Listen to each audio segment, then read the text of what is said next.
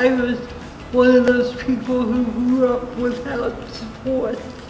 I've lived independently with no support all my life. And just one day I was actually hired to help somebody with a disability. So I was direct support person. And that was my introduction into disability services on a whole. And then after being introduced to that field, I then got introduced to the council, which was where the policies took place. So I never dreamt in a million years that my story would have a say or an impact, or anybody would even be interested. So I didn't grow up with as few supports as you, but we moved to an area that to this day doesn't have the amount of supports that would be necessary. I'm trying really hard to change that, but I'll be honest. I didn't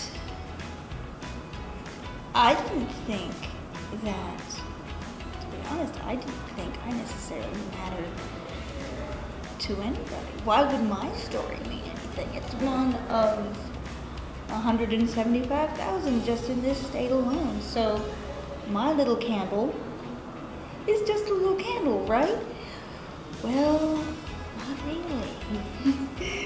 Because you join your candle to all the others, and it's like, yeah, exactly. I've learned there's strength in numbers, and there's family in numbers, and when you get people together under the really big tent that disability sometimes is, wonderful things can happen.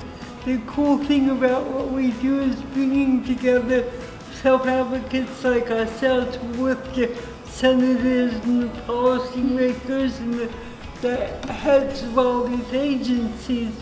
And it's like we help bring their work to life. They no longer just see it on paper, they can see it in us and they hear it from us.